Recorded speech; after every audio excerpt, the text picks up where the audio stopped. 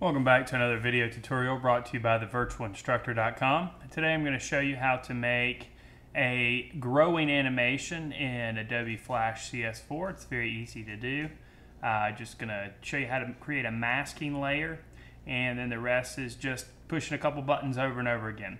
So this is, you're looking at what we're going to be making here. It's just real simple, but you can be creative and make something really exciting out of this. And this is how you do it. We'll just close this file right here. And we'll close that file right there.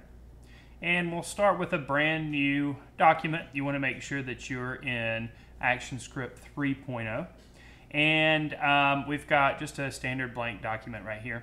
Down here in the timeline, I'm going to go ahead and name layer 1 mask. And that's going to be important in just a minute. But right now we're going to go ahead and name it mask.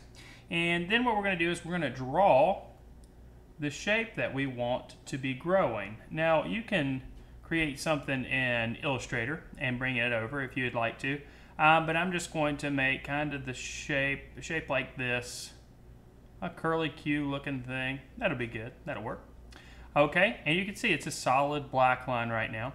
So what we're going to do next is we're going to create a new layer down here, and we're going to name this layer artwork. Just like that. So we've got an artwork layer, we've got a mask layer. Now what I'm going to do now is I'm going to pull this mask layer on top of the artwork layer. So the mask layer is on top, artwork layer is underneath. Then I'm going to right click on the mask layer and I'm going to select mask. We're creating a mask, so you want to select mask. Alright, immediately everything disappears up here. It's okay, it's no problem. And you can see the artwork's got this little checkerboard thing next to it, and the mask has this little mask symbol next to it. If we unlock both of those, you'll see that the artwork comes back. Now we want to click on this little outline box so only the outlines are shown. And we'll go back to the artwork layer and you can see we're left with this. Alright, now what we're going to do is we're going to slowly fill in this shape as we go up. And when we animate it, when we export it, it'll look like it's filling in. So to do that, we're going to pick our color, and I'm going to stick with red. And I'm going to select the brush and make sure that my brush is kind of big to begin with, so we're not doing this all day. And I'm going to start right here at the bottom because I want it to grow up from the bottom and come up like this. So I'm just going to fill in a little bit, and it's okay if you go over the lines because that is being masked. So it's only going to show up on the inside of that. Then I'm going to hit F6 and go to the next keyframe, and I'm just going to keep repeating this. And as I go, I'm hitting F6. So it's F6, draw a little bit, F6, draw a little bit, F6. You get the idea. Now when I'm getting up to this little point right here, I want to be very careful because I don't want to create something that looks like there's little edges coming off this middle part.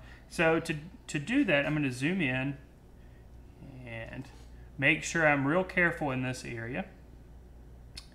And I'll just go ahead and go straight across like that. And look, I even went a little too far, so I'm going to be very careful. Just like that. That's a little better. Alright, then we'll pick it back up and I'll zoom back out to save some time. And so, color F6, color F6. Now it's probably going to speed up a little bit right there because it'll slow down first and then speed up because I zoomed in and made smaller marks and then zoomed out and made larger marks. So you can control the speed at which this thing grows. And we'll see if we can get it to slow down just a little bit right here. Right here in the turn, and I'll show you what I mean. I think it's pretty self-explanatory. Now we'll get it to speed up a little bit. And you can control the animation speed this way, which would be kind of cool if you want. And then there we go. Covered the whole end. Remember, it's a process of hitting F6 and then coloring in. And let's see what it looks like. So we'll just export that. And you can see we got a nice growing shape there. And remember, you can do this with anything that you create in Adobe Illustrator and bring it over into Flash. It doesn't have to be something that you drew completely in Flash. I hope this helps you out with all your creations. This has been another video tutorial brought to you by thevirtualinstructor.com.